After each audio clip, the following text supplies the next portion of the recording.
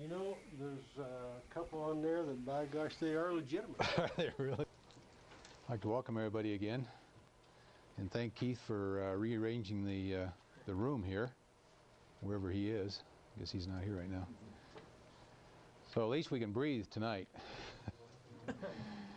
With that wind, we come in the back window there last Tuesday. That's probably a good thing we were all huddled up, because that was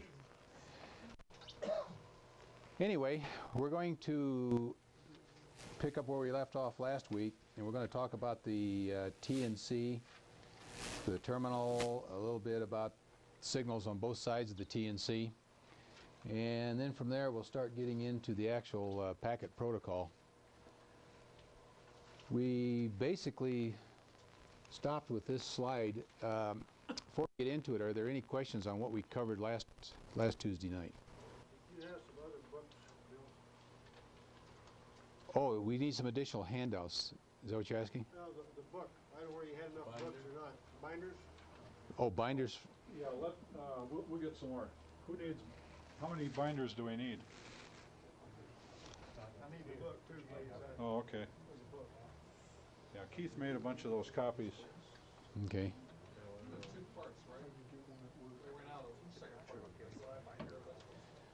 Well, Dick, I see you learned your lesson. You're not sitting in the back of the room like last week. You're right. I could see snow blowing around you back there, and I was up here sweating at this end. Couldn't figure out why you were all bundled up back there. Okay, well, we'll go back over this slide again. The purpose of this slide was to give you an idea of how packet works, in the sense that it's little packages of information that are sent between you and whoever you're talking to, and vice versa. And your little packets of information are interspersed with other people's packets of information. So we're doing what's called channel sharing. Now, let's say that this is one station. We didn't really go into this last week, but let's say this is one station that is talking to Station A, Station B, and Station C. Okay? Last week we looked at this as three stations. A was talking down here to A, and B was talking to B. Okay? But actually this fellow here at this location could set up what you might call a logical channel to Station A. In other words, he connects to Station A,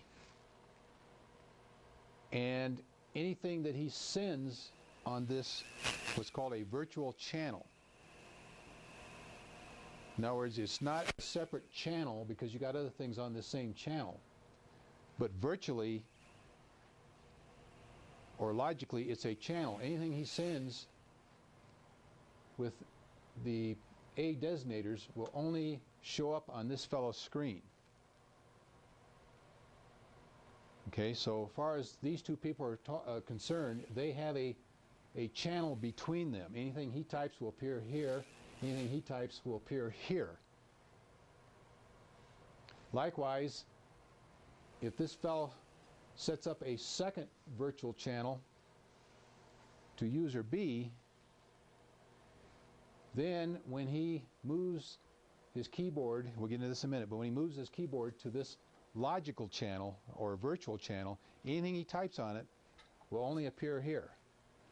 He moves his keyboard back to this logical channel A, anything he types here will appear over here. Question? Is that done by the logic of the computers at the nodes? In other words, No, it all goes over the same radio frequency. Yeah, the nodes just pass the packets on. And we're going to cover that in a lot more detail later on when we talk about how the network works. The nodes see this packet coming in, let's say on 145.01, and it resends them out on 145.01. Okay? Well, this station hears the packets with the A addresses on it, and he pulls it in and puts it on the screen. He hears these packets going out of this node too, because all of this is on 145.01 in this example. But he ignores these. He says, well, those aren't for me. What's doing the ignoring? The TNC. Choosing. The TNC at the station. We're going to cover the TNC here in a few minutes. All the logic is going on in the TNC. So the TNC is listening, and if he hears packets coming in error-free with his address on it, he pulls it in and does whatever he's supposed to with it, puts it up on the screen or whatever. And we're going to spend 2 weeks talking about what he does with it. But those Question. packets for B and C wouldn't come out of that node and towards user A at all. Yeah, they would. They, This could represent a station sitting on Mount Evans. so And this is in Denver, and let's say this user C is in Denver, and all of this is on 145.01. This could be Colorado Springs, Pikes Peak. So this user in Colorado Springs connects to this node. He tells this node that I want to talk to, let's say, Denver. And once this node establishes contact on this logical channel, this is all this is on 01. These are radios. This user here gets a message saying you are now connected to Denver. And he tells this Denver node on Mount Evans, connect me to user A. And the TNC hears this connect request from the node on Mount Evans and says, here I am. This node tells this node, you got it. This node says, you have him. Now, every time he types something on this logical channel A, it goes to this node, and this node sends it out. This TNC and anybody else that's sitting here all hear these packets coming out. whether they're A, B, or C. Whether they B or C. Now, if it's A, TNC, station A, TNC, and he hears the A packets, he will pull them in and do something with them. If he hears the C packets or the B packets, he'll ignore them. He says, well, those aren't mine. The user here, station A, anybody else here, can actually tell us TNC, I want to hear all of this stuff. But if you're talking to somebody and you're copying all this other stuff, your screen gets kind of busy. And there's different levels of what you can monitor. And there's a monitor all, for example, where you see everything going on. You might use that in troubleshooting, which we'll get into later on. Why can't I connect to this guy, or why does he connect to me, but he doesn't know he's connected to me, but I know I'm connected, da-da-da-da, see? And you'll be using a lot of these different levels of monitoring for troubleshooting when we get into that. So anyway, this node is receiving the packets. Go away. That's one of those bits, bugs that gets in the bits there. But anyway, this user here has set up 3 logical channels. And since we have something wrong here right now, Colorado Springs and Boulder cannot hear each other. So when this user here says, okay, I want to connect to Denver, and then I want to connect to this guy, everything works fine. He gets this logical path set up. Then he says, okay, now I want to connect to Boulder, and I want to connect to Station B and Station C. Normally this node would set up a logical channel here, but it's gone. So he tells Denver to connect him to Boulder. And when that happens, this fellow's advised of it, then he tells Boulder, okay, I want you to connect to B, and I want you to connect to C. Okay? Hey, Bill. Yes. Are they repeaters or straight simplex? This is all straight simplex. There are. You got to have enough power to come from Colorado Springs to Denver then. No, you're only talking to Pikes Peak. Oh, You're telling Pikes Peak okay. to connect to Mount Evans. That's what I wanted to know. And you're telling Mount Evans to connect to this guy. You've told Colorado Springs to connect to Boulder, only he knows he can't do it. Remember we talked last week about how these nodes all put out special IDs. And if this node in Colorado Springs hears the special ID out of Boulder, he will put it in memory so that anytime anybody wants to connect to Boulder, he says, okay, I'll do it. Now, let's say we have a problem in the path here and these special IDs are not getting here. But the special ID does get here. This is all in 145.01 in our example. Boulder puts out the special ID. It doesn't make it here, but it makes it to Denver. Denver puts it in here. in his routing table, in his memory. And then he tells Colorado Springs who he can connect to. So these nodes are always updating each other as to who they can hear and who that they can hear can connect to who, sort of thing. So it's kind of like a tree. They pass this information down.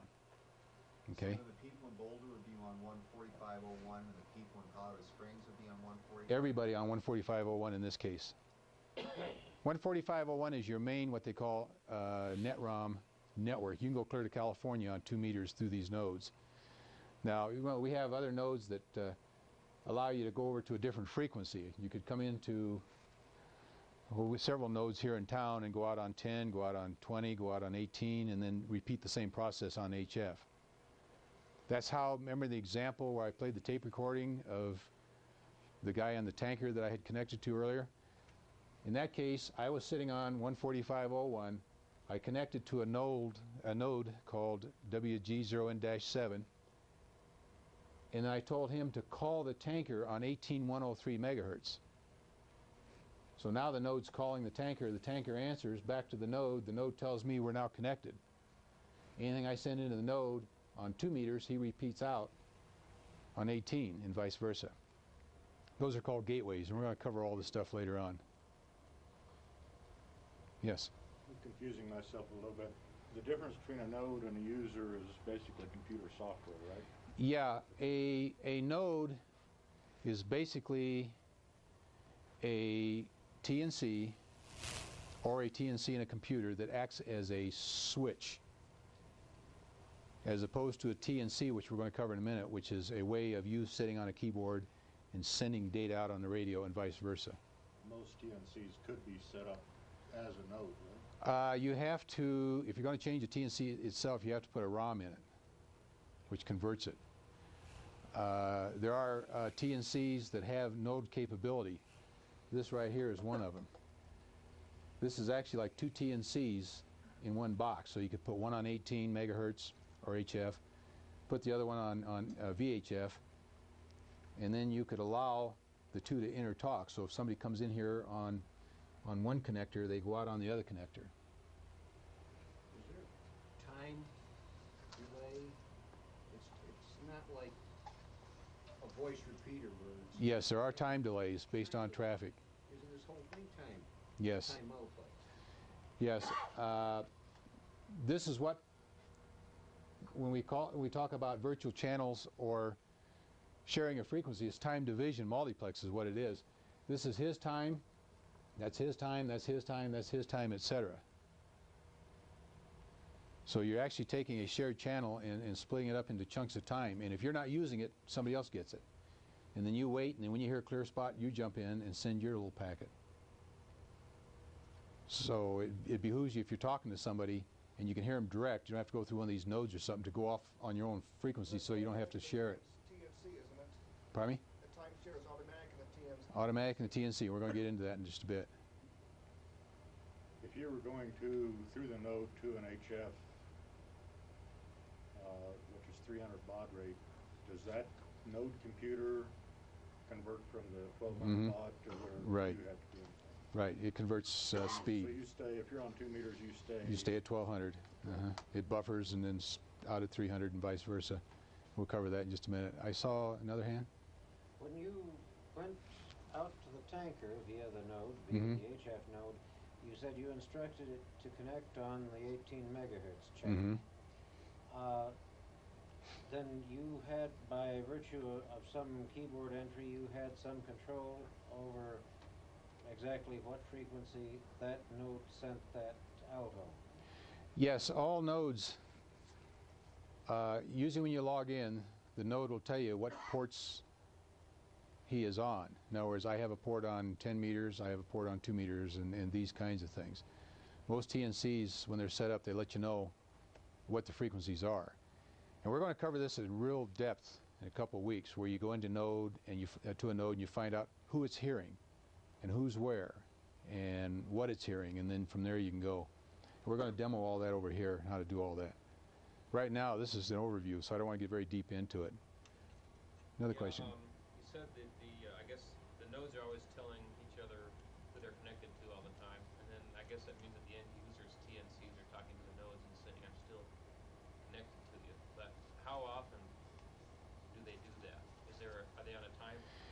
Every so many seconds they say I'm still here. Yes, yes. That's a sysop parameter that the sysop sets. I think the default is every half hour on the net ROMs and the VNets.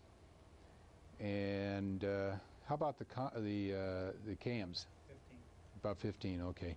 They use a different, I don't want to get too deeply into this. The cams don't update each other like that. We're going to spend a lot of time in this whole area. But first you have to suffer through how the protocol works, the boring, dry stuff, and then we'll get to the good stuff. Remember, this is like the mission. You've got to hear the sermon if you want the meal. So I don't want to get too much deeper than this right now. Okay, so if the packet is taking an alternate route, can it still be a logical channel? Yes, It sure is. I don't want to get too deep into it. Can a node go down while you're in the middle of a transmission and lose it? Oh, sure. Doesn't happen very often, but 9 out of 10 times it does. see, remember I told you last week was going to be a quiet week because Les wasn't here. Somebody has to keep Bill awake. That's what he said. Yeah. Even more so when you're on HF because this path could fade out. This could be Boston, this could be California, and all of a sudden you're not there. But there's all kinds of ways that that's taken care of, and we're going to go into that as to what happens when that does. It's not a disaster at all. Anyway,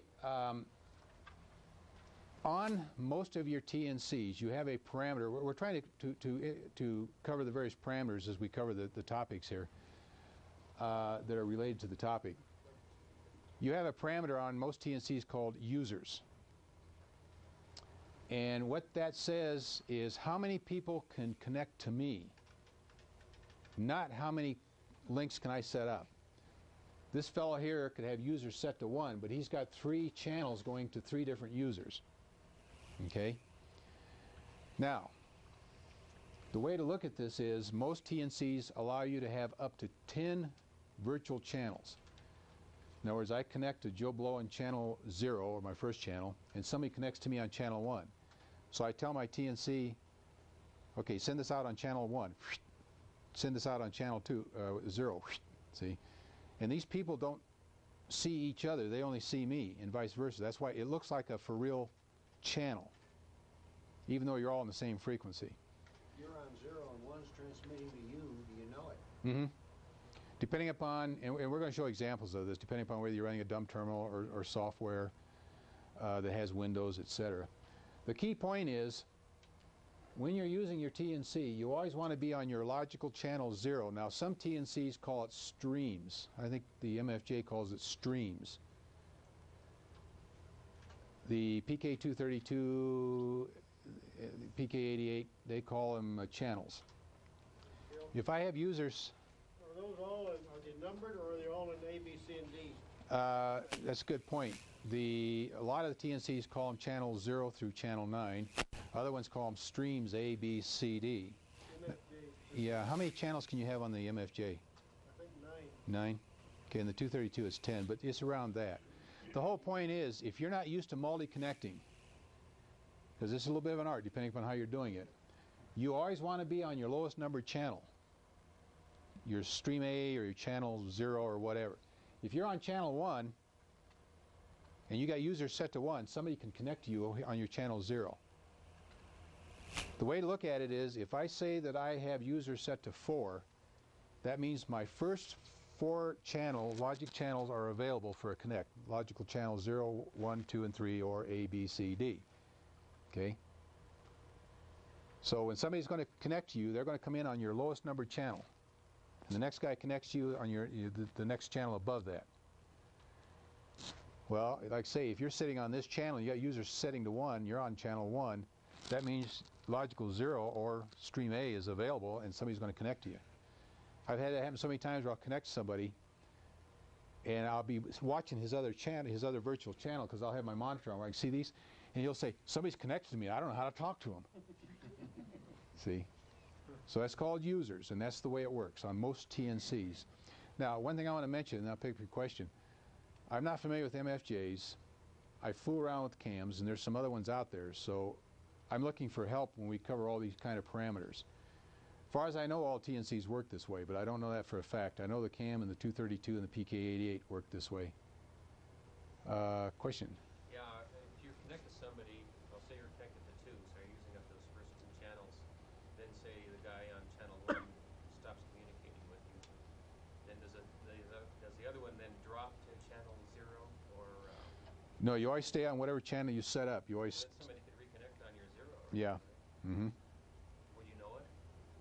Oh yeah, because your screen will come up and tell you, you know, So channel 0, you could be da-da-da. on- You could be on 2 or channel 1, be forced on a channel 1 and still get back to Mm-hmm. channel 0. Okay. Yeah, because like I say, you can look at these as telephones. I have 3 telephones sitting here with 3 sets of wires going to a CO. And I have a feature where it's called rotary, where I have one number and they'll come in on the first phone, and if that's busy, they'll come in on the second one. Okay? It's kind of like that, except it doesn't rotor. It always comes in the first one, and if I allow 2 connects, it'll look for the second. If I allow 3 connects, it'll look for the third. It works down that rotary. Okay? Can you hear the questions okay? Or do I need to? Probably help to repeat it. Okay. All right, let's move on here. We're getting a little deeper than I really want to at this point in time. Can I have the next one? This is kind of where we left off last week. We're going to spend some time talking about the TNC, the terminal computer, a little bit of time about the radio. And then from there, we're going to go into how these packets move around in this network. In other words, I'm here in Denver, and I go into this network, and I come out in California and connect to this guy. And when we get into the protocol, you'll get a better feel when we say connect and disconnect what we're really talking about. So we'll spend some time at length talking about all these bits of information flying all over the place. You know, it's like popcorn popping. You know, it's amazing it comes out the other end where it's supposed to. And then from there, we'll actually talk about the components within the network. The first thing to mention is this guy right here, the terminal. You do not have to have a computer to run packet. A demo terminal that you can get for $10, $20 works fine. I used one for years, never had any problem. So you don't have to, like I say, spend a lot of money to get into this game. Most people start off, unless they happen to have a computer, they'll start off with a dumb terminal, they get a flea market, and then if they really like it and get fancy, they'll go to a computer. The thing the computer buys for you is, of course, automation and sophistication. In other words, if I want to connect to a BBS in this network somewhere, we talked about that last week, just like a landline bulletin board system, I can connect, I can say what information you have on there, and somebody's got some information about modifying a 731, I go, oh, I want that. I can download it. Well, if I got a dumb terminal, if I got a printer hanging off of it, I can dump it to the printer. If I don't, I read it, but then what do I do with it? If I have a computer, I can dump it onto a floppy or a hard drive and save it, edit it, do whatever I want. I can sit here and talk to 3 different people at the same time, but they're all appearing on my screen together. So if 3 people send to me all at the same time, it'll say like channel 0, such and such a call, some of his text, channel 1, the call, some of his text, back to channel 0. It's all intermixed, see? And you can get pretty good at reading this stuff. I mean, you show somebody this thing, they go, what the heck is all that, see? Well, if you got a computer, you can have Windows. I'm on my channel 0, and all of a sudden up in the corner it says, you got data from WG0N, even sometimes K0PGM. You hit a key, and that window comes up. You type to him, and then it says data from somebody, you hit a key, and the other window pops up, keeps it all separate. If I have a message, I got something for sale, and I want to advertise this around the world, and we talked about you can send a message around the world through the BBS system, I can create my message in my computer, connect to the BBS, and then just tell the computer, okay, shove all that stuff up there. It all goes up there. Goes all around the world through the network and pops out in all these different BBSs. So, I mean, computers are great. but you don't have to have one to run packet. Will the network handle binary data? Yes, the question is, will the network handle binary data? That's the beauty of packet. It'll handle anything that's digital. Right towards the beginning last week we talked about how it was mode independent. You can send binary files, you can send video. There are people in Boulder right now that are, Boulder, that are sending error-free video. And you don't get little speckles and swatches of lines through your video. It's error-free. They're sending video. Is that still picture? It's like slow scan. Slow scan. Yeah, it depends on where you're at. If you go up in the higher frequencies, you can run 56 kilobit, 56,000 bits of information per second. I assume you could probably go up to 1.544 if you went high enough. Joe's busy here fixing. This is a typical packeteer, laying on the floor, talking to his equipment, wondering why he's not out drinking and carousing rather than doing this for fun. Right, Les? Young are looking for the O's and ones that leaked out into the bit. Right. Blessed are they who talk to inanimate objects, for they shall be known as packet operators.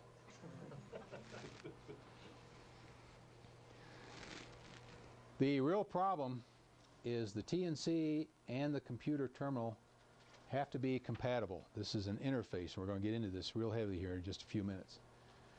Radios, not any real problem. I'm running an old Heathkit 2036, if you remember those. It's got a mechanical relay, and that thing's been banging away for 4 years now in packet, and I don't know how many years before that in voice, and that same old relay is still working. I'm utterly amazed. I kind of like it because if I'm in the other room, I hear click, click, click, click. I know somebody's connected to me.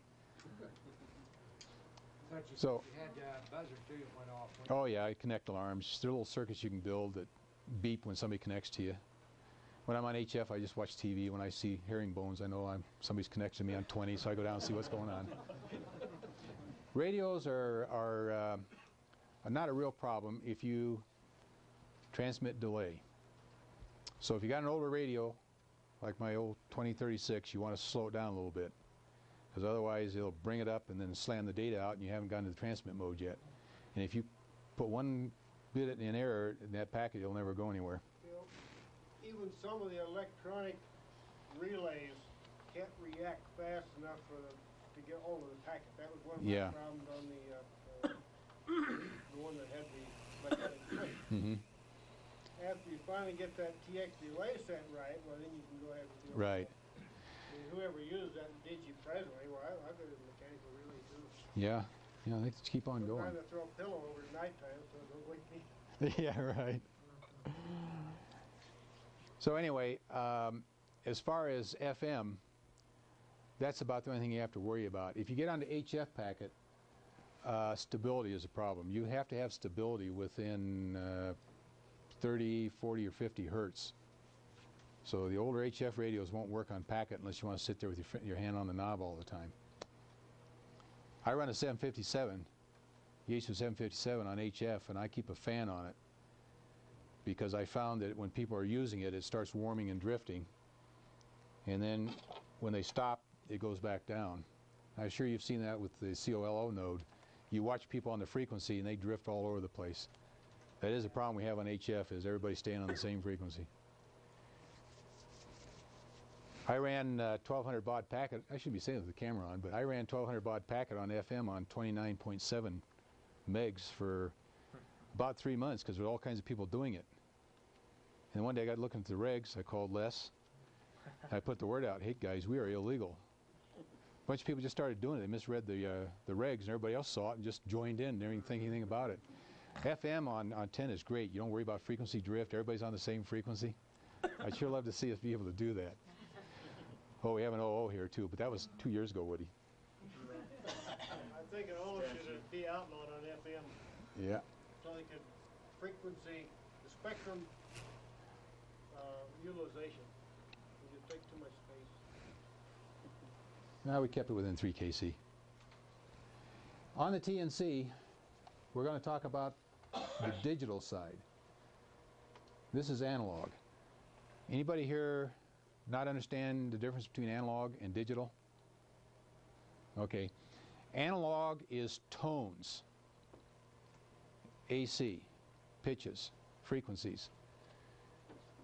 It's a varying wave, always changing, usually at a repetitive cycle. Digital is a state. In other words, if I have a digital signal going from here to here, at one instant in time I'll see a positive voltage. The next instant in time I may see a DC voltage. The next instant it may be a positive voltage. The next instant it's still a positive. And then maybe even a zero if it's what's called tri-state. So it's a state, usually a voltage or current as a generality over time. And of course you cannot send positive and negative 5 volts over a radio. And that's one of the purposes of the TNC. Can you get the next slide? You can look at the TNC as a converter. First thing it does, it converts these voltages, these voltage signals, digital signals, to sounds, so that you can put it out over the radio. It's the same thing as a modem. If you're familiar with the modem, your computer speaks ones and zeros, or positive and negative voltages. But you can't send that down a telephone channel, or you cannot send it over the radio. So a modem converts DC signals to an equivalent AC signal, or tone, analog.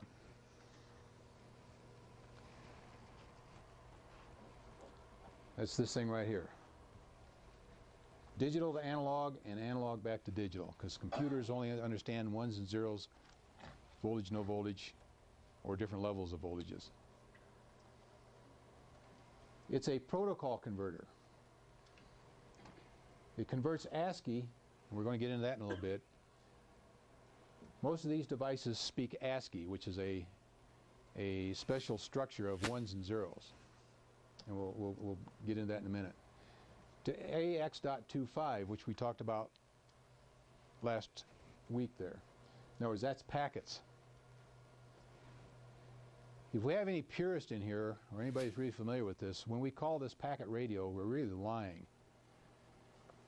We're sending frames of information,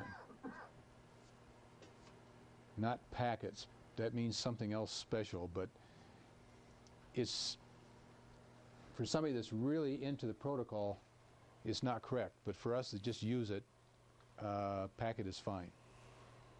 So if there's anybody really familiar with it, I just wanted to make sure they understood that what we're saying is not what we really mean if you're really a purist. But anyway, this is just a bunch of characters coming down the line. This is groups of characters, packets. So this is a protocol converter. Anything that comes in here, AX.25, gets changed to the ASCII protocol and then over to the terminal computer. Anything going this way as ASCII is converted to AX.25 and sent out. It's a speed converter. Somebody right in here asked about 300 baud on one channel and da-da-da-da.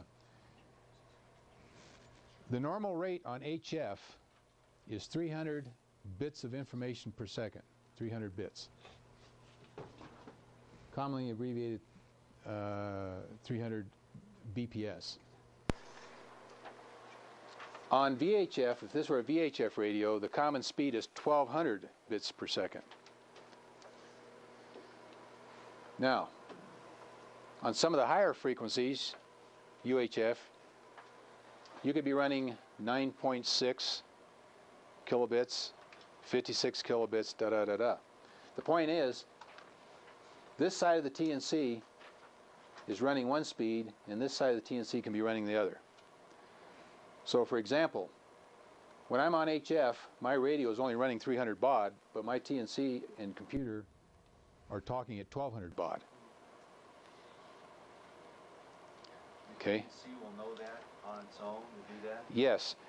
You have a parameter called T-baud, T-B-A-U-D. I go in here, I want this guy to talk at, let's say, 9600 to the TNC. So I type T-baud 9600. Now some TNCs you actually put in a code like, you know, code 4 or something. How about your MFJ? Is that T-baud? You set that with the dip switches. Okay, that's an actual physical thing. Okay. Okay. The cam Woody, is that T-baud? You have to look in the file that we're A-baud. Is it A-baud? You've got ASCII baud. Yeah. A-baud. Okay. So that's, most of the TNCs have what's called a autobaud routine.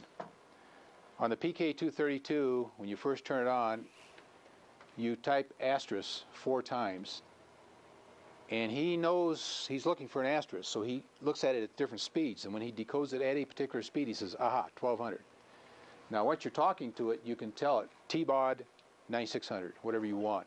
And then from there on out, anytime you turn him on, he's at that speed. Okay? Then for the radio side, that's on the 232 and PK88, that's H-baud. Okay? I normally run my TNC at 1200 baud because if I'm on the line at 1200 baud, you know, whatever comes in, comes in. And of course at 300 baud, it's a little slower, but it comes here at 1200. You wouldn't want to be 300 here and then running 1200 here because now your TNC's got to buffer it because it's coming in faster and then it's got to slow it down for your terminal. So you don't want to create your own bottleneck. This should always equal the speed of the line or higher. Isn't there a standard by what frequency you're at? Yes, that's what I'm saying. HF is normally 300 baud on the analog side up here. You can have this any speed you want because this is doing the conversion. VHF is 1200 baud. UHF, you see 9600. I don't know if there's any 56 on UHF or not. It may be up at 1.2 gigs, but there are 56 kilobit lengths. On 10 meters, you are allowed above 28 megs. In the lower end of 10 meters, you're allowed 1200 baud there. And that's pretty good. So then the term T-baud is just an instruction you give it to make it increase speed or to set the speed. Now the question is what is the T-baud? When I type T-baud, I'm telling the TNC what speed I want him to talk to me at. When I type H-baud, I'm telling the TNC what speed I want him to talk out to the radio at. Okay? I see a question mark. No question? Yeah, what you said there implied that the TNC doesn't have to buffer for what the computer or the terminal's telling it. Is that correct? You say you want to avoid having it to buffer stuff coming in from the antenna through the radio. Oh, it will buffer. Okay, buffer. Okay, so the buffer is either way, right? Yeah, the buffer is either way. But it's just kind of painful to sit here and have stuff coming in at 1200 and then you're watching it slowly come up on the screen so that you can answer the guy. So your concern isn't that you don't have enough buffer space? Well, if you're downloading files, that could be a problem. Now, there's another thing here called flow control. There are two kinds of flow control. Let's say I have a situation where I have data coming in here at 1200 bits per second. And I have this thing set up for 75 bits per second. So my TNC is really buffering because it's coming in real fast and I got to hold it here because I'm sending it out real slow. Well, the TNC will tell the other end, stop sending for a minute. And then when he gets so much of the buffer allocated or free, he'll tell the other end, okay, go ahead and send. And that's the stuff we're going to cover when we get into the protocol. Likewise, let's say that I am downloading a file and I'm really sending stuff to the terminal. And the terminal is buffering as he puts it up on the screen. He can also tell this guy, stop sending for a minute. So he'll start buffering from here, and if it gets full, he'll tell the other end, stop sending. So you have what's called flow control between here and here and here and here. For example, let's say I got a big old file that I've created here and I want to upload it at 300 baud. Well, you know, computers can send this information out real fast. So at 9600, I'm sending data into this TNC, and he's sending it out at 300. He will tell the terminal or the computer, stop. And then when he gets the buffer cleared, then he'll tell the other one start in again. Bill, as you're downloading, can you get it too fast there for the printer to take? No, because you have this flow control that I'm talking about. Well, I mean, no, what rate does that printer run at? It's Depending on whatever you want to set it at. Oh, You can set printers at, parallel printers are pretty fast. Serial printers you set just like you would a TNC or a modem. okay. But everything is, if you set up your flow control, then each device has the capability of telling whoever is sending it to it, stop. And then when you're ready to receive more, you say start. It can be your printer, it can be your terminal. So you can have a printer hanging off here. And the data is really flowing into here and then going real slow to the printer, and the printer will tell this guy stop. He'll hold the data. So that printer will take it at 1200 when you bring it in there, or so it shouldn't give you no trouble. Depending on the printer. I mean, a lot of printers can't go that fast. That's a Commodore, is all I know. Pardon me? Commodore 64. Yeah, I don't know anything about Commodores. I don't either. Yeah. Well, I'm sure there's people in here that know something about them. That's why I like to have a big group, because there's enough talent that we can all answer each other's questions, because there's an awful lot to this. The point is, there's two types of flow controls. One is what's called software. It's called X on and X off, or Control S and Control Q. In other words, on a terminal or a computer, if you got data flowing into it and you go Control S, Control key, S key, that's called X off. That tells whatever's sending to you, stop. Then when you're ready to get more, you do Control Q, which is called X on. That sends a character to the device, the TNC or whatever, saying, okay, resume sending. Then there's what's called hardware flow control. We're going to get that in a minute. You got leads in here. And if you're using hardware control and you want to stop this TNC from sending to you, or the printer wants to stop, whoever wants to stop, he can turn off a particular lead in this cable saying stop. And then when he's ready, he turns it on electrically saying resume. That's hardware flow control.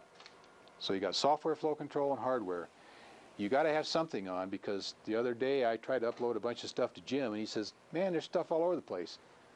Well, what happened, I hadn't turned on I just loaded a new program and I hadn't realized that there was no flow control by default. You had to enable whatever you wanted. So my computer was just sending it, and pretty soon the buffer got full in the TNC, and then it started overwriting stuff in the buffer because the TNC was saying stop, stop, stop. My computer hadn't been optioned to recognize it. And he had stuff all over his screen. So it's very important. Les, you had a question.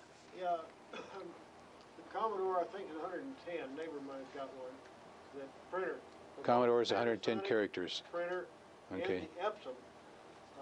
Neither one of those would keep up with what flow you can get to come to it. Okay, so you have to have flow control. Printers are pretty slow unless you've got the the newer ones. And you always want to make sure that you have flow control enabled in your TNC, flow control enabled in your terminal computer, and if you got a printer, flow control enabled there, so that they can all tell each other start, stop, start, stop. Otherwise, if you don't have it enabled in your printer, for example, and you're downloading a file, all of a sudden you'll see pieces of the file just gone. So if you're losing data somewhere, suspect flow control is your problem. Control Q and Control S, which one is X on? Control S is X off, S for stop. And then Control Q is called X on. I don't know what Q would stand for in that case. Quick. Quick. Okay, your TNC is an error checker. Remember we talked about how we have a means on AX.25 of checking a packet or frame of data that comes in and determining whether it has errors or not. Okay? We have a crude form of it from here to here that we're going to talk about when we talk about ASCII. So we have error checking going this way. Well, with a cable, you don't have to really worry about errors. You did a pretty bad job of soldering if you're getting errors on your cable. And I have done it. Loose connections, things like that. So it is an error checker. If it doesn't get it error-free, it throws it away. And we'll cover all that later on. CSMA-CD. That gets back into the virtual channel thing we were talking about. CSMA stands for Carrier Sense Multiple Access Collision Detect. Aren't you glad you asked? The way this works is these TNCs through the radio look at the channel, and if there's nothing there, they transmit. If there's something there, they wait. And after whatever was there goes away, then they will transmit. And there's a little algorithm in there. When these TNCs hear something and it goes away, they go through a little mathematical process based on a random number generator and then come up and transmit. And the reason they do that is if everybody was to wait for 10 milliseconds of dead time, then everybody comes up at the same time, and then they all come down, and then they all come back up, and you'll be there forever. So when two of these guys come up at the same time, one is always going to beat the other one. And you can go into your TNC and modify these parameters. You can tell on HF you slow them down. On VHF you kind of speed them up. And we'll get into all that later on. One may beat the other, but as long as they overlap at all, they're both dead, aren't they? Yes. Now the question is if they both come up at the same time or if they overlap each other, will either one of them win? If I'm sitting here and you come up and Joe comes up, on FM, if you're 6 dB stronger than he is, I won't hear him anyway. But if he comes up and you're 6 dB stronger or more and you come up, then I won't hear him.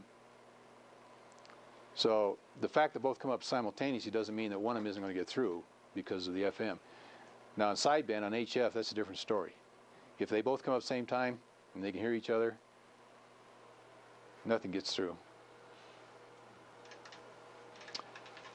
What's the CD stand for in that expression there? Carrier detect. Yeah, so the first half of it is carrier sense multiple access / collision detect.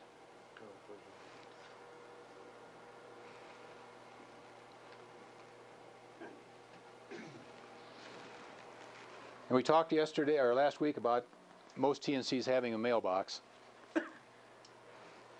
Some TNCs, it's a battery backed up, and other TNCs, if you lose your power, it's gone. Now, I've just set up a little program. My TNC doesn't have a mailbox. So I set up a program in here, and I haven't put it online yet. I've pretty much got it all debugged, but when anybody connects to me, they'll go right into my computer now, and it's going to say you're connected to the mailbox, and it's going to put their stuff on the hard drive, right on the hard drive. So if I lose power, it's still there. Now, let me mention something about TNCs that don't have mailboxes. The older 232, PK232s, the older PK88s didn't have mailboxes. But they've got buffers. So what you do is, let's say I'm going to hit the hammock.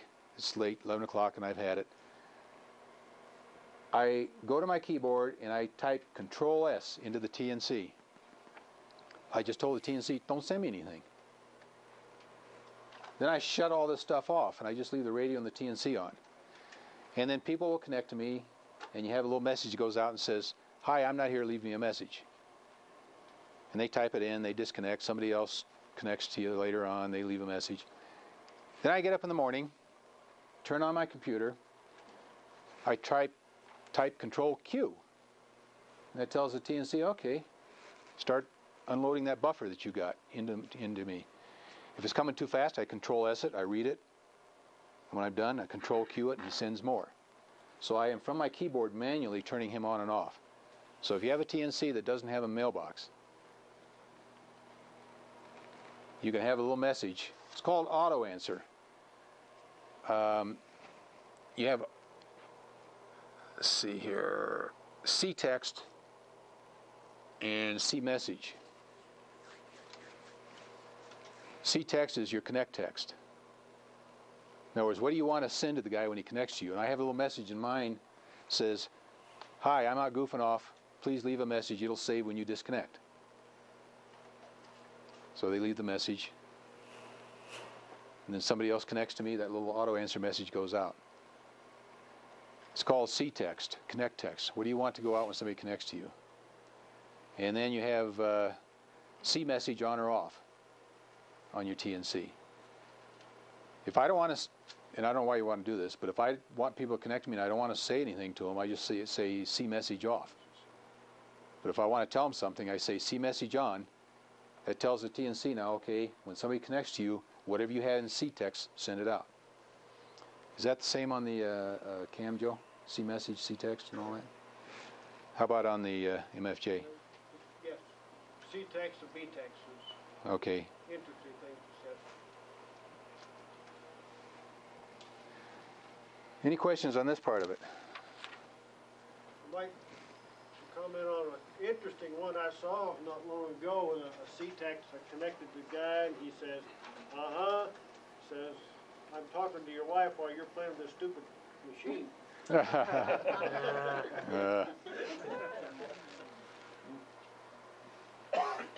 Well, we're going to take a break here, and then we're going to start talking about the digital side. Before we do that, you brought up B-text. We might as well mention that now.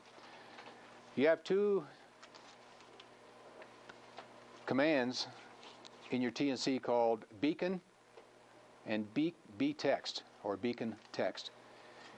If you want to let people know you're on channel, then you would type beacon every so many seconds or so many minutes, depending upon how your TNC is set up. And then whatever is in your B-text is what goes out. So you could say B-text is Joe in Denver, something like that. And then when you say beacon every 15 minutes your call would go out. We're going to look at examples of this when we get in the protocol. But your call will go out, and it'll say something like ID or whatever, and then whatever the B-text is goes out with it. So C-text is what goes out when somebody connects to you. B-text is what goes out when you beacon. Now, you should never beacon any more than every 15 minutes. And a lot of people say every 15 minutes is too often. You see guys in there beacon once a minute, and I mean, they just crash the frequency. And the reason for that is because you can go into your TNC and look at it and see who's been beaconing. So if they beacon once every half hour, it's going to appear on your screen if you go look. You don't need them to beacon every 1 minute and this sort of thing. So if you're going to beacon, a half hour is probably the good recommendation, really. Les? A lot of times you've got traffic going and you don't want to beacon at all. Yeah. You reminded me how to get to this one. I can't do it myself again, but it will beacon every 15 minutes after it hears the last signal. Otherwise, if the channel is busy, it will never beacon. Yeah, not all TNCs unfortunately work that way. 15 minutes after it hears the last signal, then it'll send out a beacon. The CAM you can set up that way, where while there's traffic it won't beacon, and then after so long of silence it'll start the timer and then it'll beacon. The PK232, if you say every 15 minutes, when that time comes up, as soon as he hears a clear time, he will beacon. You can do that on 232 though. Can you? Yeah. I had a problem with mine where, every 15 minutes, I hear what you're saying, but it gives you, at least on the 232, you can set it lower than that if you want to. But for some reason, when I was just testing my beacon the other night to see if it worked, I wanted to set it lower so I could just see whether it was, without waiting. Oh, you mean, yeah. Okay. And I couldn't do that, and I called AEA, and they thought maybe it was something that came out in the last EEPROM or something, where you can't set it any lower than 90 anymore. Okay, well that's something different, because I have set mine down to every 5 seconds when I'm doing TVI checks and all that. I just set it on some obscure frequency and let it beacon every 5 seconds, and then go up and start playing with filters and whatever. But I have an older version of 232. Yeah, I would like to see them put that in there, because... I'll bet they did in the August 91. Maybe they did, because mine's 87 or something like that. Yeah. Any more questions in the coffee break? I know you all discussed all this in depth. And just one question, Bill. Why is it that people beacon in the first place? Okay, the question is, why do people beacon? It depends on what you're... Yeah, proud of their call, you betcha. It depends on what you're trying to accomplish. Some people leave their radios on all the time, so you know they're there. Other people beacon messages we have one fellow on 2 meters that beacons through the gateways and onto HF, and he's looking for chess players. So he beacons every half hour at chess players, please send me a message at my home BBS or contact me here. I sit on 2 meters a lot, and I beacon through W0TX out on 20 meters to California, and then through his 20-meter node back to 2 meters, so that friends of mine in California, when they see my beacon appear on 2 meters there, they know the band is open between us and they connect to me. So there's all kinds of crazy things you can do with beaconing. Propagation. That's a good one. Yeah, propagation. We'll get into this a little later on, but all my ideas of propagation and how it works went out the window when I got into packet, particularly HF packet. I learned a lot. Okay, next slide. This is the eye test.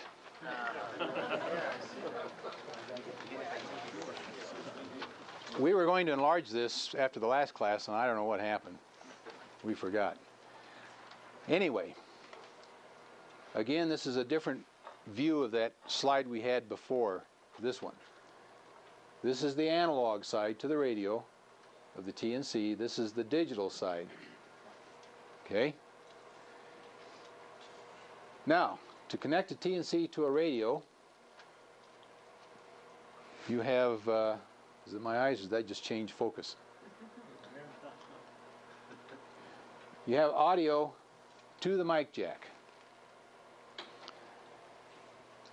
Now, if you have some of the radios that have like phone patch audio in, audio out, you can feed it in back there, that sort of thing.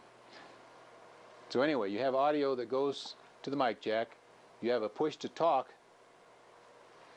that goes to the radio. Again, usually the mic jacks. If you have some of the radios that have all the jacks in the back, you can feed it in back there. And then anything that comes in via the radio comes out of the speaker jack into the TNC. And then you have a common ground. So when the TNC wants to send something out, he turns on the push to talk. After that TX delay interval we talked about, he then sends the audio out to the radio and out over the air. He turns off the push to talk. The signal comes back in.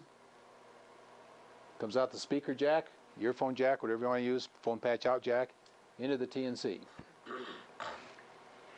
So that's basically the only wires you'll have. Sometimes it gets a little tricky here because, for example, an ICOM 2AT, HT, the audio and the push to talk are common, so you got to put a little capacitor in there. So most of your manuals on your TNCs will give you little lash-ups, wiring arrangements for this area here if you have a radio that doesn't have separate audio, separate push to talk. So no matter what kind of a strange radio you have, there's probably a way of getting it to work with a TNC. If it turns out you don't have this kind of arrangement. On the DC side, the digital side, you have pulses, which represent data going into the TNC. When signals come this way, you have pulses coming out of the TNC. This is the basic interface. It's called RS-232 is the terminology for this. It defines a lot of things that we're going to get into here in a minute. Basically, it defines the functions of the various leads in the connector from here to here. That is a standard interface that most computers use to talk to modems that we talked about earlier. In other words, if I had a phone line here, then this would be a modem. I have pulses here, analog here going out on the phone line. So the TNC is acting as a modem or a digital to analog converter and vice versa.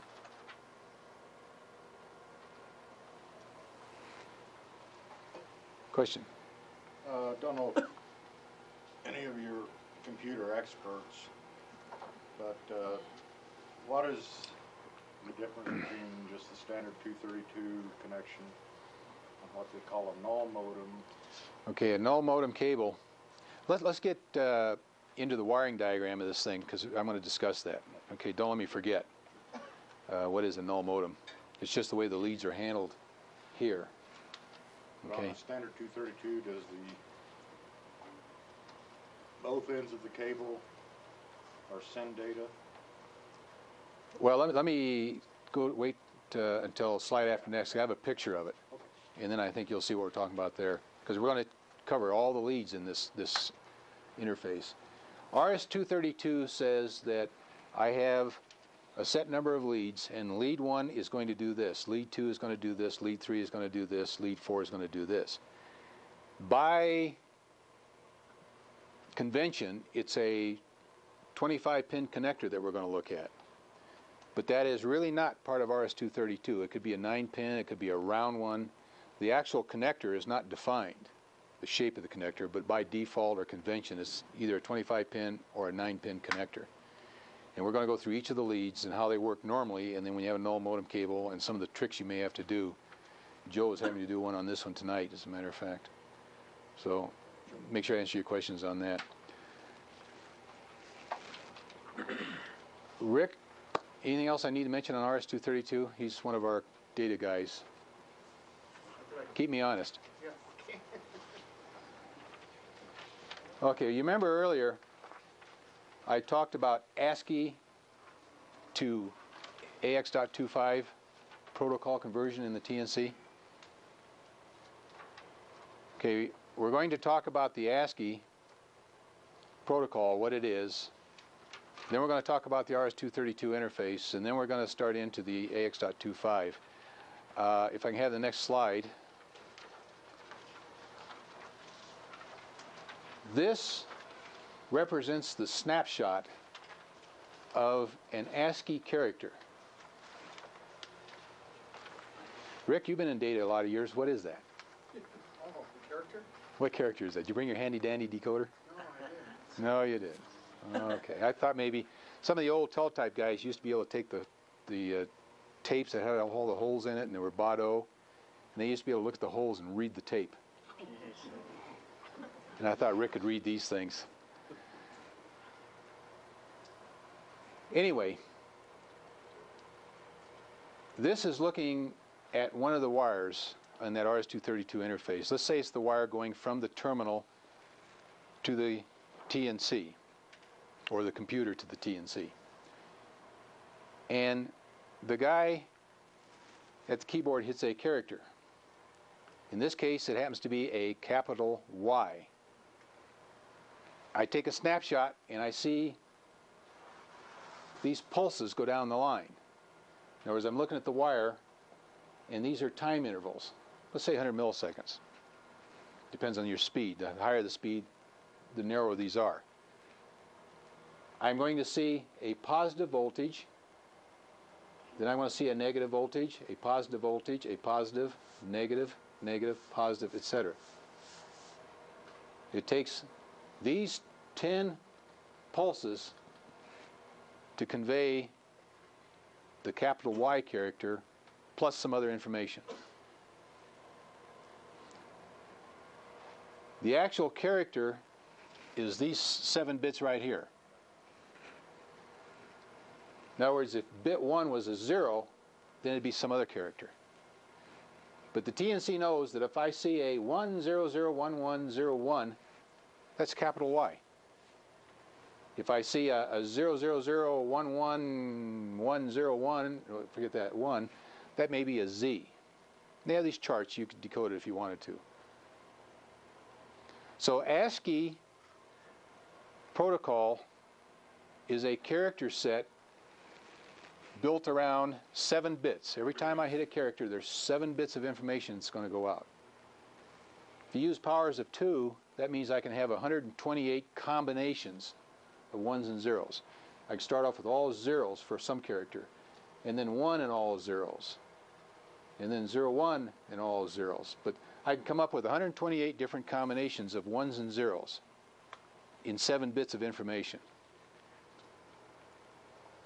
Does that make sense to all you math majors out there? Anyway, that's what ASCII is. ASCII protocol says that I have defined 128 different sets of 1s and 0s to convey 52 upper and lowercase characters, 10 numerics, 0 through 9, 33 control codes. Remember Control S, Control Q? If I hit Control S, some predefined set of 7 bits goes to the other end, and the other end says, oh, that's Control S. So I can have 33 control codes, or 33 symbols, you know, backslash, ampersand, pound sign, and all that. So that's the ASCII character set, 128 different characters. Is this different if you're sending binary?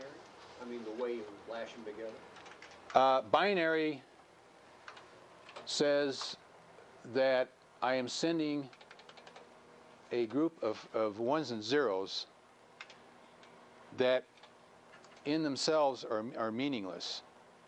In other words, if I just send 8 of them or 7 of them, it doesn't mean a whole lot. How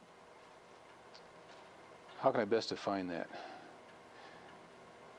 You have ASCII, which is 128 predefined character structures. You have EBCDIC, which is 256 characters, because I am using 8 bits of information. And I have to put something around these 7 characters to define these characters. I'll get into that in a minute. Binary just says I'm going to send a whole string of ones and zeros. Is there checking? Yeah. I don't want to get too deep into that, but the actual protocol, when you transmit binary, the protocol is going to check it, and we're going to go into that part of it.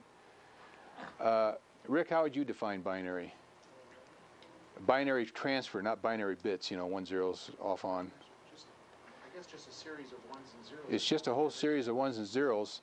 They're not attached, they're not Yeah. coded by any alphabet or anything. No, there's no. The thing that's said, the application that's sending it and the application that's going to decode it knows what it is. It's compiled information. Yeah, you know, if you take a program, if you've ever done any programming and you compile it and then you try to read it, your terminal goes nuts because it doesn't know how to handle all these ones and zeros coming in. I saw a hand up over here. Is ASCII the way the packet is sent or translated between the TNC and the computer? The ASCII information will be. I'm going to get into that. I'm going to show you how it's going to work. Right now, we're just going to send it to the TNC, and then we're going to explain how it goes from there. If so, does that mean the TNC bought in the United States would not work in Germany or Japan? No, not at all, because remember I was talking about on AX.25 to begin with, you can send binary files, which is just ones and zeros, meaningful only to the 2 applications. I can send this EBCDIC, which is 8 characters, or I can send video, again, which is a bunch of ones and zeros. The TNC does have to know if you're using something other than ASCII. For example, if you watch 2 Japanese stations on 10 meters talking, you'll get the to from address, the to address, the from address, and when you look at what's in between, your terminal goes nuts because it's... But that's what he said last week. But could you adjust your TNC to No. the characters? I'd have to have a ROM that could do that. Our TNCs, and basically worldwide, are set up for ASCII. But does that mean you cannot talk to an English-speaking Japanese person in Tokyo by packet unless he... Well, if they're using the standard TNC, which most of them do, yes. You don't see that many. You don't see that many people talking foreign languages. Well, when I say foreign languages, you see Spanish. I connected to a fellow the other day in Brazil, and he started typing all this Spanish to me, and I called my son down. I said, "What's he saying?" Because that's still ASCII. But if they have a character set in their language, like the Japanese or Greeks, you know, that's just like a computer or a printer. It has to be set up for that character set. Okay? So your TNC is going to think it's binary and just ship it out to your screen as binary text. But your screen, your computer, your terminal isn't going to be able to decode it. Your bell's going to ring, the screen's going to clear, cursor's going to spin around, all kinds of wild things. So anyway, basically we're going to when we talk from the computer to the TNC, we are going to take our ASCII character, capital Y, put some information around it that we're going to talk about in a minute, put it into the TNC. The TNC is going to strip off all this miscellaneous stuff and take this information and put it into your AX.2 frame and send that out. In other words, the protocol conversion is I take the ASCII protocol off, take this piece of information, the capital Y, put it into my AX.25 frame, put all that protocol that we're going to talk about around it, you know, the to address, the from address, what kind of a packet is it, and ship it out. Remember I talked about last week how the reason they call it packet is because I take my information, this capital Y, I put it in an envelope, I put a to address, a from address, I number it, and then I mail it. That's what the TNC is doing by converting protocol. It's taking the information you're giving it, be it ASCII, be it EBCDIC, be it binary, takes all the protocol dressing off that information, puts the new protocol dressing, AX.25, and sends it out. I think you'll see that when we get deeper into this, because we're going to look at the inside of a packet where we'll see this stuff. Anyway, so we got this capital Y coming down the wire. Remember I said there was a thing called error detection in ASCII? Somewhat crude, but it works. That's this bit here called parity. Now the reason we're talking about all this stuff is because you got to set your TNC and your computer up so that they talk the right parity, the right number of data bits, the right number of stop bits. That's why we're going into this, so that you know how to set up, because that's a very common problem. I don't know how many calls I've gotten where I get garbage or I don't get anything. Say, well, what do you have your data bits? What do you have your parity? What do you have your stop bits? And that's been the whole problem. Very common one. We kind of got that problem with this thing here. This computer is looking for some weird things. But the master is at work. But he's still not smiling, and it's been an hour now.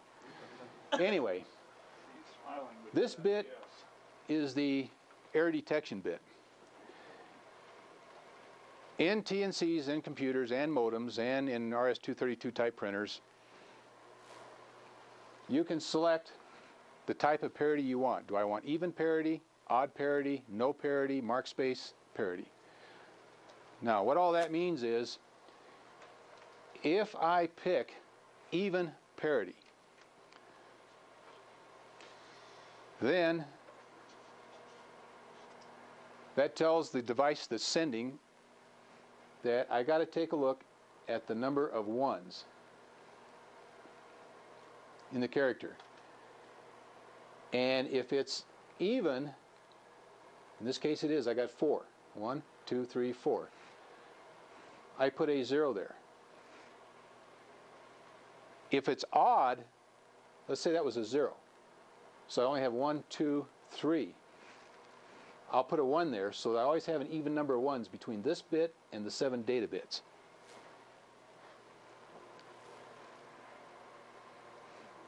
Let me say that again. If I set this system up for even parity, we're telling the sending unit to count the number of 1s in these 7 data bits that represent the character, count them up, and if it's an odd number of them, put a 1 in there. If it's an even number of them, put a 0 in there, so that between these 8 bits, I always have an even number of 1s. If it's odd parity, then I just do the reverse. Now, theoretically, what happens is the receiving end knows, because he's been told also, you told TNC, even parity. So he counts them coming in. And let's say that got changed to a 1 because there was a burst of noise. He says, 1, 2, 3, 4, 5. Uh-oh, something's wrong. I got 5 1s. I'm only supposed to have 4. Or I'm supposed to have an even number. Okay? So parity again will be a 0 if even, a 1 if odd? No. He counts the number of 1s in the 7 bits of the character. Disregard that. Disregard this. He counts the number of bits. If there's an even number, he doesn't add 1. He being the CAM.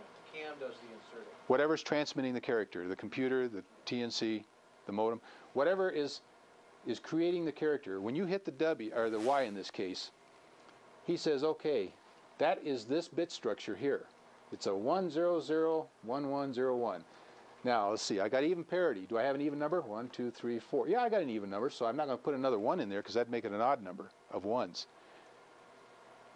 In other words, when you define parity, you're saying that